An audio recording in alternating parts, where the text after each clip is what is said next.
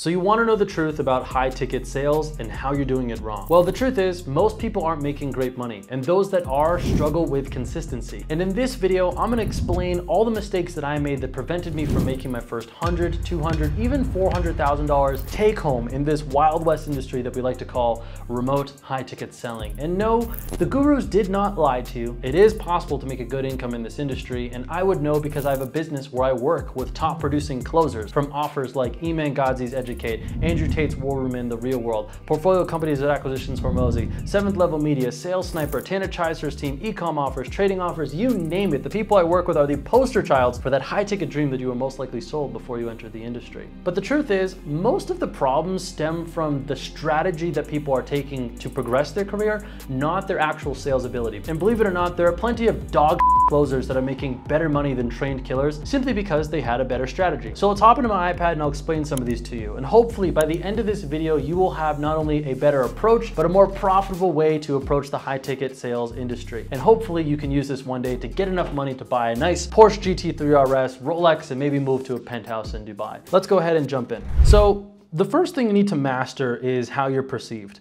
This doesn't just apply to job interviews, but it applies quite literally to everything. There's a really good quote by Jordan Belfort called being sharp as a tack and wrapping your package. And these are two things that you must do always. Most businesses in the info niche truly are akin to startups, and they are ruthlessly competitive. And the top producing closers, or people who've been in the space for a while, well, we know that. And usually the best offers or the best opportunities people get recruited to, and you will never have a chance of finding your way into them unless you're actually skilled. So for those of you who are watching this that are brand new to the high ticket space, coming from maybe a more established industry, well, you've pretty much just entered what I would say is the Hunger Games when it comes to opportunities and making money. So find yourself a sugar mommy, sugar daddy, or some rich sponsor to take care of you, and you'll ramp yourself up nicely with all the tools and nice gear that you're gonna need to stand out from your competition. But first point is manage how you are perceived. You must always look like a professional. On the field, off the field, get a good setup, get a white wall.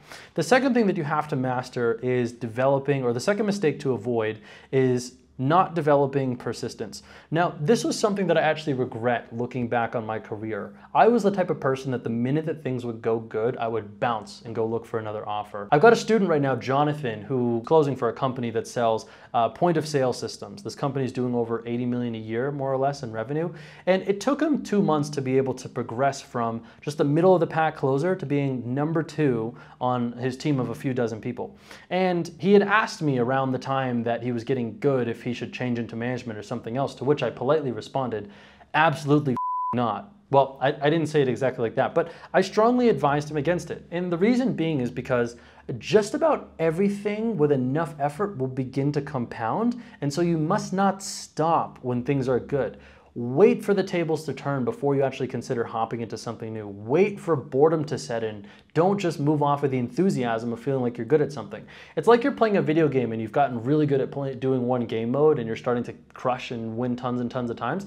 When you get good, don't then switch up game modes. Keep doing that, rank all the way up to the highest rank possible, and then go jump and do some other stuff. You'll be so much easier, you'll be way more respected when you're walking in as Prestige Master, as opposed to just the guy who happens to be miraculously good, but is like a level 20, you know what I mean? So wait for boredom to set in, don't move off enthusiasm.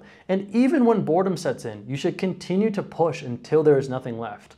Recently, I've learned that probably just about everything worth having goes to those who are maybe 5% better than the next guy. If you think about the Olympics, the distance between third place and first place is not that big. However, the guy in first place gets all of the recognition, all of the rewards, even though he's training and working just as hard as the guy is third. So the thing to know is that motivation will get you started, but habits will get you going. Develop persistence and don't leave when things are starting to get good. The third point is that thinking that closing is a long-term play. Closing is short-term, selling is forever. Now, what I mean by this is that closing is really nothing more than a job. It's like you're becoming a professionally trained magician who is really good at doing card tricks.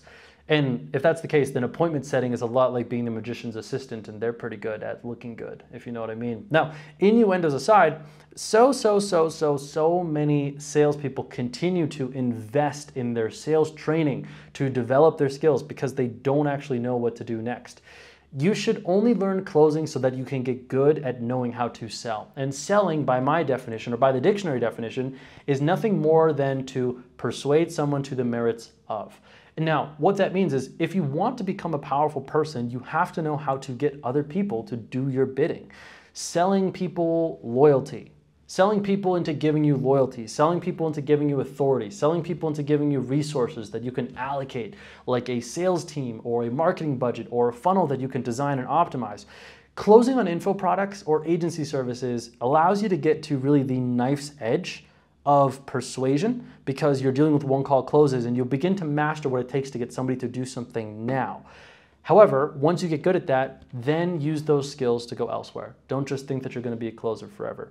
Now, mistake number 4 that really held me back was just fear of leaving my comfort zone. This was probably one of the biggest ones of them all. Now, closing, when you get good at it, will make you very comfortable, but there comes a point where you actually have to push and desire for more than just to be a closer. Like starting to build a brand for yourself and posting content, putting a face for your name out there on the internet, starting to take on more responsibilities inside of your company, or beginning to learn marketing and funnels and getting very familiar and comfortable with tech, such as CRMs, Go High Level, ClickFunnels, things of that nature. I remember the last time that I left an offer when I was finally committed to doing my own thing, it was absolutely terrifying. I had, despite doing all this and being good at content, I had tons of fear. You will most likely run into imposter syndrome. That's what I ran into. You'll most likely want to go searching for another offer because it's familiar. You're used to being under the guise or under the responsibility of someone else. And this is something that I confront all the time with people who are looking to start what I call a fractional sales consultancy, where they begin to no longer close, but lead and develop the systems for remote businesses. And one of the biggest questions I constantly get asked is, do I have enough experience?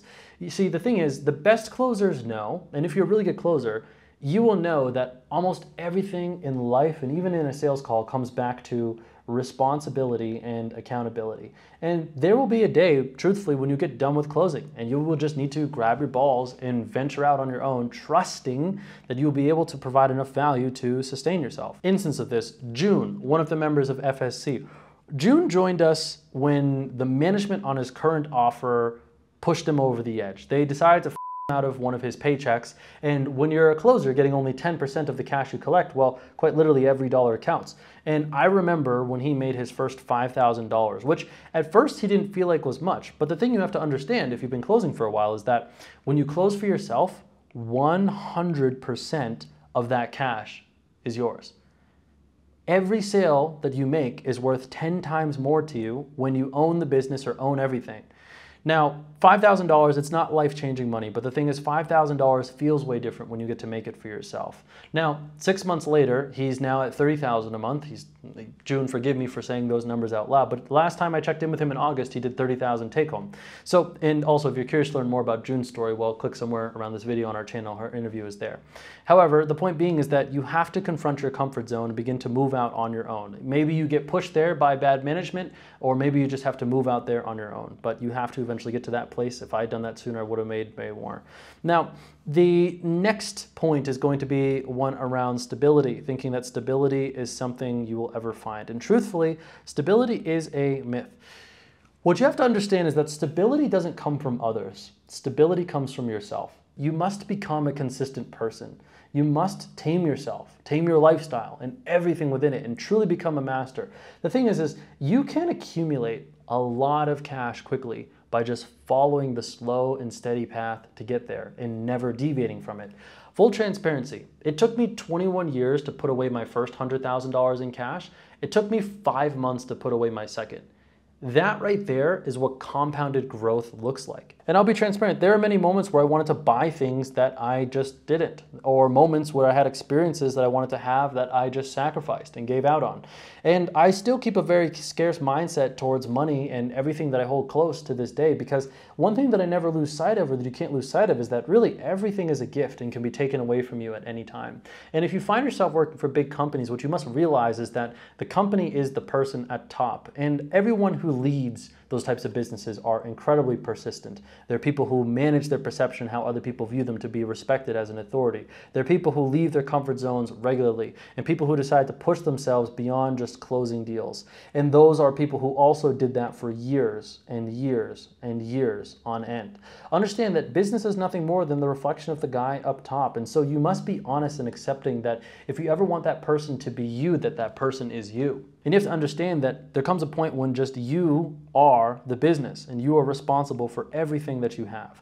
And there will be many unexpected events that will deter you, but you must cultivate an attitude of relentless optimism to continue to persist past them. Like recently, I've been restricted from advertising on Facebook. Facebook is the lifeblood of my business. It's where I get all my leads, but it's not going to deter me. It's not going to stop me. I've been cut out of deals and opportunities by people that I truly confided in and put a lot of effort and energy into, but not going to stop me. Just another bump in the road. And if there's one thing that I know for sure is that I am destined for greatness. And if you're watching this far, then most likely you believe that you are too. And so I encourage you to look within yourself and really ask yourself, are you showing up 100%? Because the truth is, with high ticket sales, the thing that is wrong is the strategy and the mindset that people are taking and approaching to their life and their work, looking outside of themselves for answers that will never be there. You must fix the man before you can fix his future. I hope you found this video helpful. Take these to heart and get after it.